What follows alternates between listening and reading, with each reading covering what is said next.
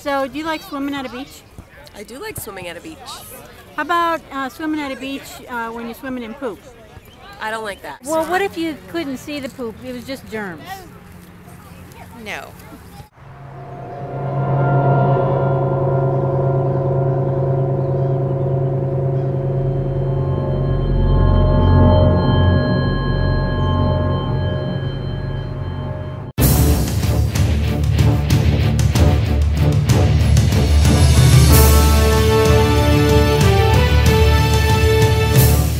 One of the biggest downfalls with the E. coli method that we currently use, it's a culture-based method. So I take the water sample, and after we take our water sample, we take it back to the lab and we have to put the bacteria on a plate, and then those bacteria have to grow for approximately 18 to 24 hours before we can actually get a count. So then we tell people tomorrow, okay, the water is bad yesterday, or the water was good, but we really don't know anything about the actual current conditions.